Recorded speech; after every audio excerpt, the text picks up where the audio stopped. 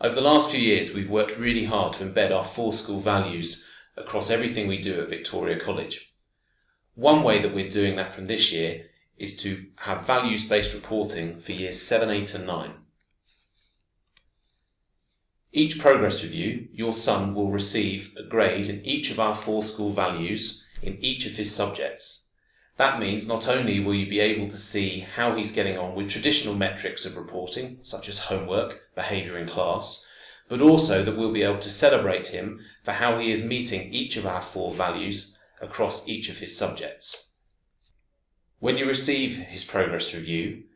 it will look something like this, which will give you an indication of how he has achieved not only in each of his subjects, but also how he has achieved across each of the 4 school values. As well as providing useful oversight for patterns across your son's year, it will also mean that we can put in place targeted intervention if your son might need it in a certain area or a certain subject, and allow us to recognise and celebrate his achievements and his behaviours for learning.